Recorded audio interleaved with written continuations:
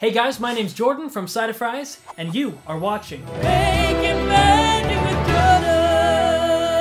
Jordan! Sponsored by Tongal. Today we're going to be breaking down the face peel / reveal shot from our Kool-Aid commercial, Fuel Your Fun.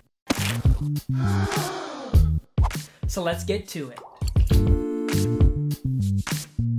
Our approach to this shot is to composite our real mom's head onto our masked girl's body through the use of our background layer, foreground layer, and plate layer.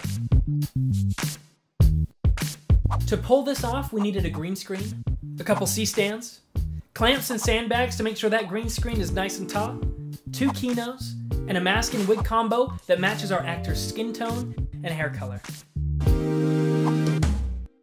We started with our mask girl, making sure that the arms she used for removing the mask passed over the entirety of her face. This is important as we'll later use that arm as the white point to remove mom's head in post.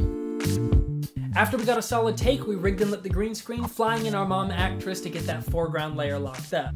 Now, an important step here is making sure the entirety of her neck is visible, as essentially we're going to be slotting her head into the mask girl's shirt in post. During the capture of our mom, we grabbed multiple angles of our actress looking out so that we had a safe range of perspectives to find a match for our masked girl layer.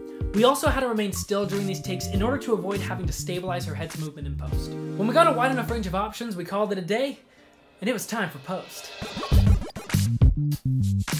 We started by importing our footage and creating a new comp from our masked girl layer. We then brought in our favorite take of mom that matched the angle of our masked girl, keyed the layer with key light, and did some additional tweaks to the composite to smooth our edges.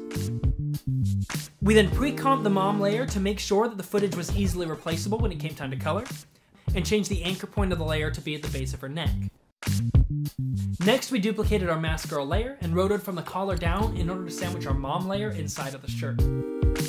Now, I'm sure by now you may have noticed the sheer mass of wig hair peeking out from behind mom's head, and this is normally the part where I'd insert a plate layer, but in the hustle and bustle of the shoot day, I committed the cardinal sin and did not actually shoot one.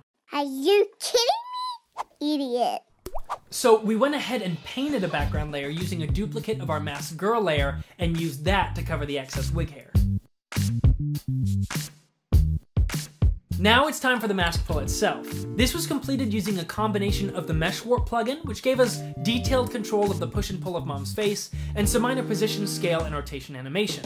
The goal here was to roughly match the distortion of the mom's face to that of the practical mask the girl was pulling off her head.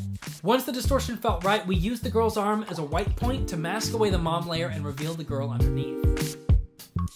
Looking back, I would have loved to have had a couple options of our mom reacting to the mask pull, whether that be through a facial expression or even a slight tilt of the head that we could have coupled with our Mesh Warp.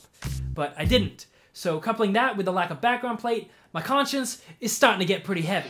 Finally, we added a fun little camera zoom to up the energy of the face reveal and send that puppy directly to the back of the render queue. So let's take a look at our final product.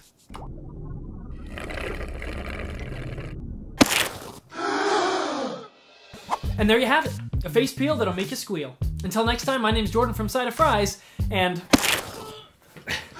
this whole effect was a waste of time.